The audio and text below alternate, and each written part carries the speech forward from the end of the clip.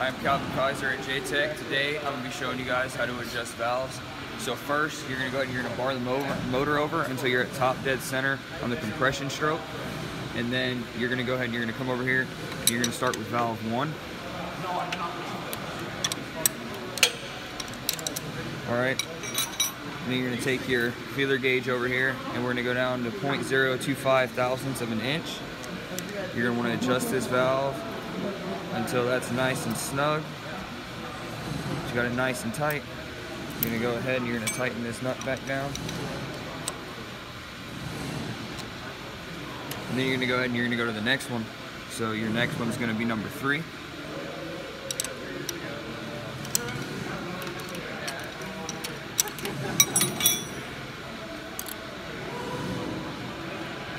Okay, Kyle. The one pussy I love. You ever get dumped? Always got the crackhead.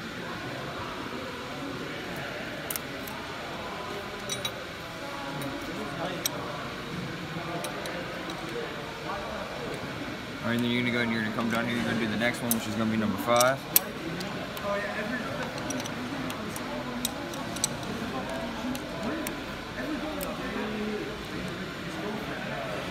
You're going to want to make sure that you're doing this adjustment. You want to get it all nice and tight. You don't want it too tight, you just want it snug.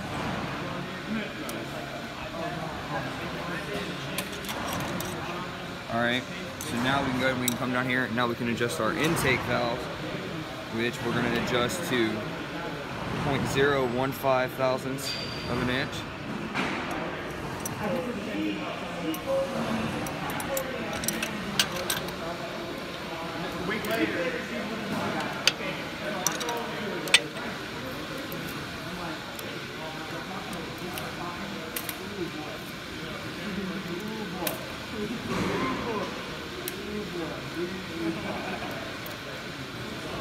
Get it where you want to go, snug it back down. We're going to go over here to number 2.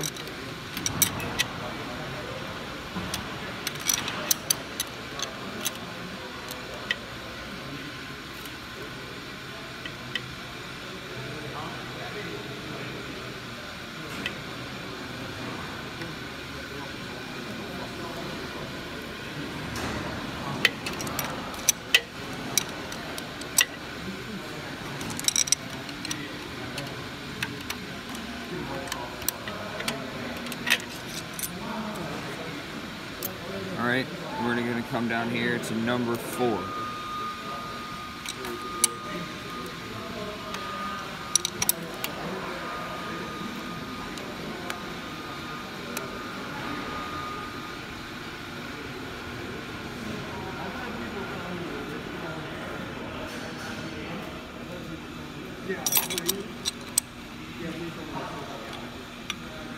Alright, so now this next step that you would do is you would go ahead and you bar the motor over 360 degrees and you do the exact same thing for numbers 2, 4, and 6 on the exhaust, and then you do it again for number 3, 5, and 6 on the intake stroke.